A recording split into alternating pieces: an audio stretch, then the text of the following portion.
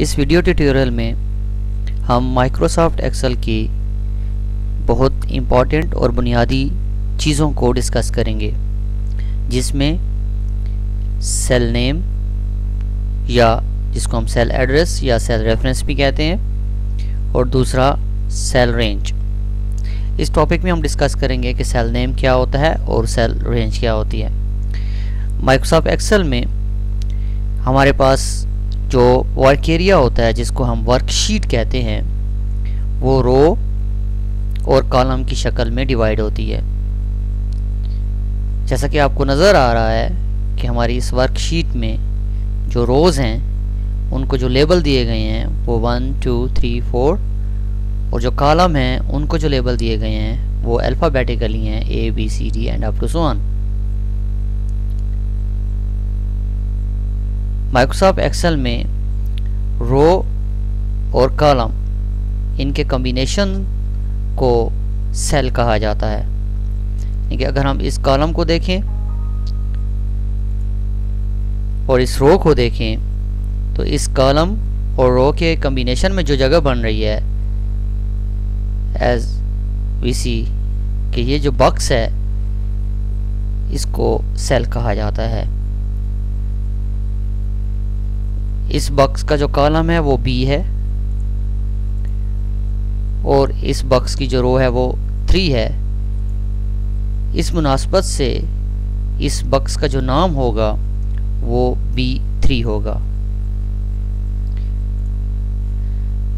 Cell address की अगर हम डेफिनेशन करें तो cell address is a combination of column letter and row number, और वी से a single box in A worksheet is called cell. एक वर्कशीट में ये जो सिंगल बॉक्स होता है इसको सेल कहते हैं। हर सेल का अपना अपना एक नाम होगा जिसको सेल एड्रेस या सेल रेफरेंस कहा जाता है। माइक्रोसॉफ्ट एक्सेल में हर सेल की जो आइडेंटिफिकेशन है वो उसके सेल रेफरेंस से की जाती है। अगर हम इस बॉक्स को देखें तो इस बॉक्स का जो कॉलम है वो B है और इस बॉक्स की जो रो है वो 3 है, इसलिए इस सेल का जो एड्रेस होगा वो B3 होगा। अगर हम इस बॉक्स को लें या इस सेल को लें तो इस सेल का जो कॉलम है वो E है और इस सेल की जो रो है वो नंबर 4 है, इसीलिए इस सेल का जो एड्रेस होगा वो E4 होगा। तो इसी तरह से अगर हम कोई भी सेल सेलेक्ट करते हैं, जैसे अगर हम ये वाला सेलेक्ट करते हैं तो इस सेल का जो कॉलम है वो D है और इस सेल की जो रो है वो 2 है, तो इस मुनासबत से इस सेल का जो एड्रेस होगा या सेल रेफरेंस होगा वो D2 होगा। दूसरे नंबर पे हमारे पास सेल रेंज है। ए रेंज इज ए ग्रुप और block of cell in A worksheet that have been selected और हाईलाइटेड। माइक्रोसॉफ्ट एक्सेल की वर्कशीट में जब हम एक से ज़्यादा बॉक्स सेलेक्ट करते हैं या हाईलाइट करते हैं, जिस तरह से अगर आप देखें कि यहाँ पे हमने 1 2 3 4 5 6 7 8 जो हैं वो बॉक्स जो हैं वो सिलेक्ट कर लिए हैं, तो इन तमाम बॉक्स को अगर एक ही नाम दिया जाए तो उसको हम सेल रेंज कहते हैं।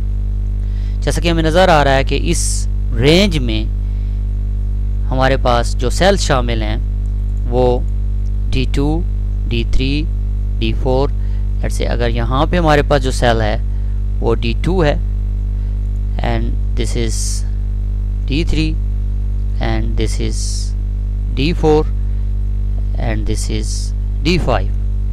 तो अगर हम इन सब को सिलेक्ट करें तो इसकी जो रेंज होगी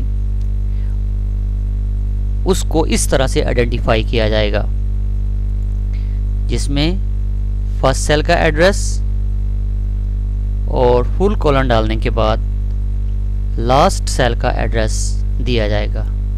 this is called cell range, जिसमें तमाम सेल्स को एक एक करके डिफाइन करने की बजाय पहले सेल का और आखिरी सेल का एड्रेस जो है वो यूज़ किया जाता है।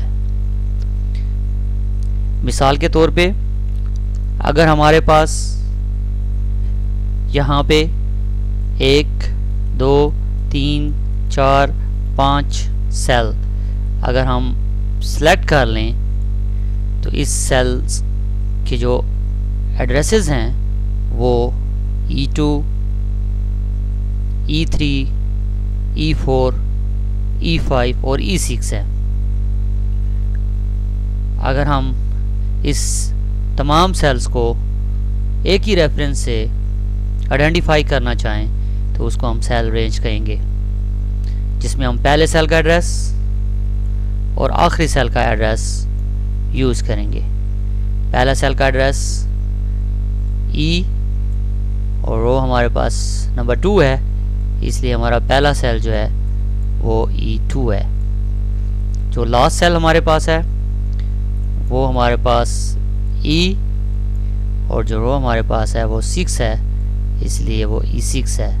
सो E2 टू E6 ये तमाम के तमाम सेल एक ही रेंज में शामिल हैं, इसलिए इनको हम इस तरह से लिखेंगे E2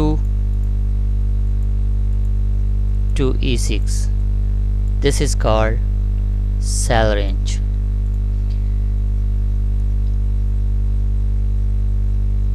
अगले टॉपिक में हम देखेंगे कि सेल एड्रेसेस और सेल रेंज को किस तरह से इस्तेमाल किया जाता है।